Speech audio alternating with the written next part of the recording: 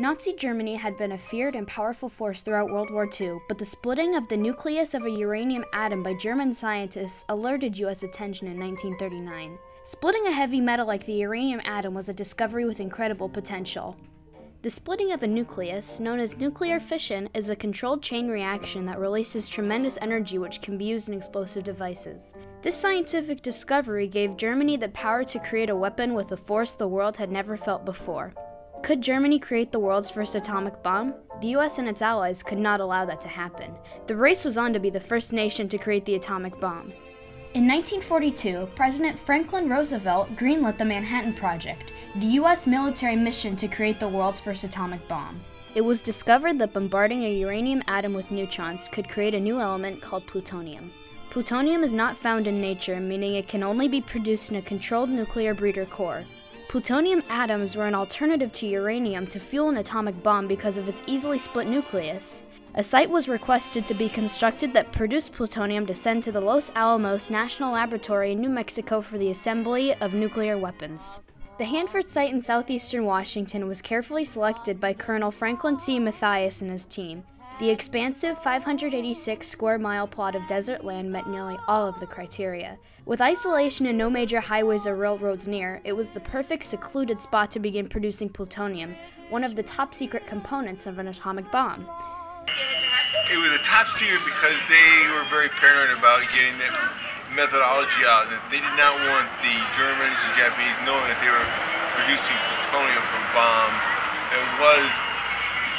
that could potentially destroy thousands of people in one go. Producing plutonium within a nuclear breeder generates large leftover quantities of chemical and radioactive waste. This waste varies in form, as some is liquid while other waste product is contaminated items like used fuel rods. Waste is difficult to manage as it is thermally hot and corrosive, requiring special shielding and handling.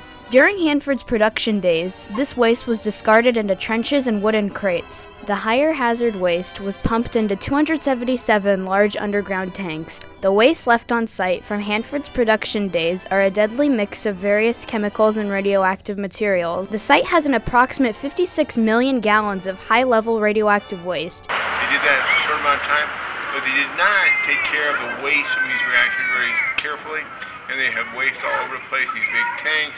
They dumped it in the open ground. They have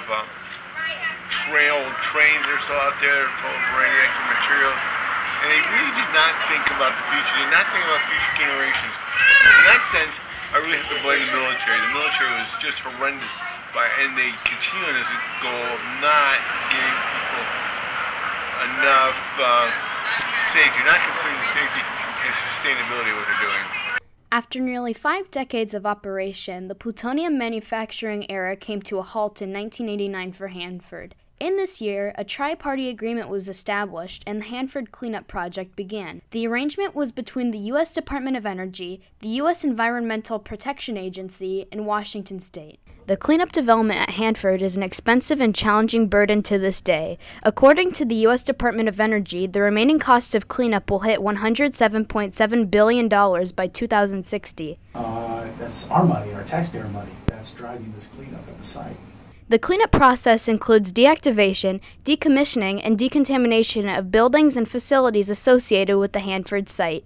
The hundreds of billions of gallons of harmful liquid waste must be drained and transported to other disposal facilities. Additionally, the millions of tons of solid waste must be removed. The radiation and hazard levels of waste vary, calling for different storage procedures. Low to intermediate levels of radioactive waste is typically stored in on-site facilities. Higher-level waste recovered may be radioactive for hundreds of thousands of years. This waste is shipped out securely to permanent waste disposal facilities. It is an ongoing threat to the region's environment, to our crops, to the water, the Columbia River, to people who live in the area.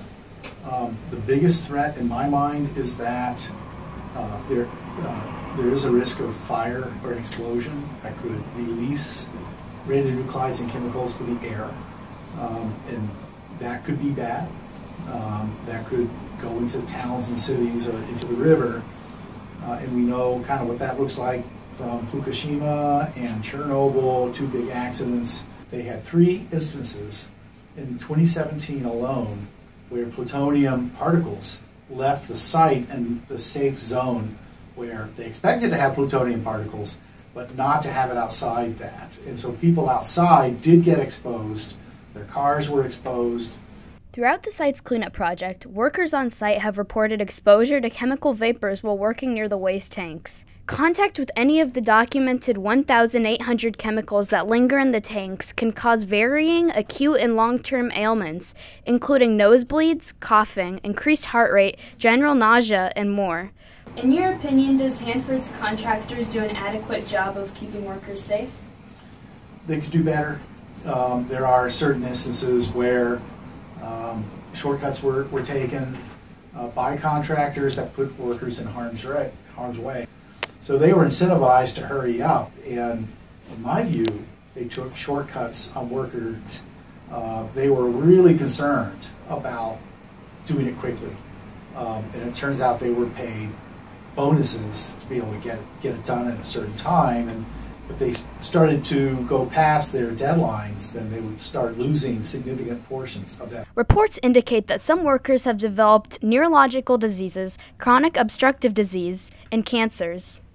Some 42 workers now have plutonium that was inhaled into their bodies, and we don't know what kind of health effect that might have for these people down the road.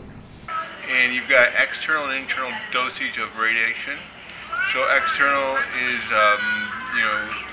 just like you getting an x-ray in a hospital.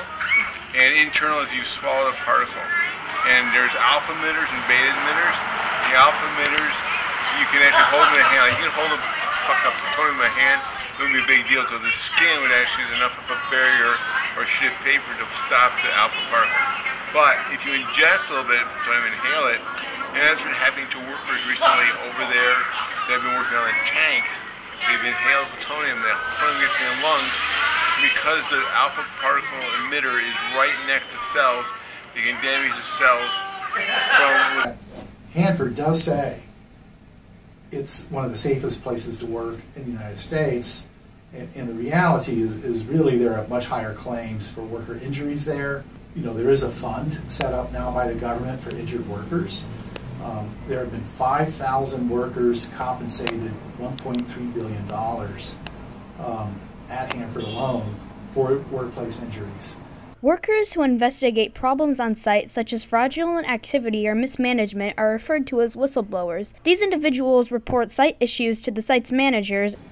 So it's really important that people feel safe in reporting these problems so they can get corrected. And if you allow these workers to feel fear, they won't report these problems. So the worst thing then is for somebody not to report a safety issue or an environmental issue that because of fear of retaliation and losing their job, and then that safety issue turns into a catastrophe. And I think a lot of people really do care about the environment and do want to clean things up. And they're actually making a huge sacrifice in a sense that they are working out there and they're protecting all of us. They're protecting people that are downwind, downriver from the site, and they're making a huge contribution to society that I don't think we really appreciate enough what these people are doing. And part of it is they've been there in Hanford area and Richland a long time. They had their family there, and that's sort of a legacy job that goes on.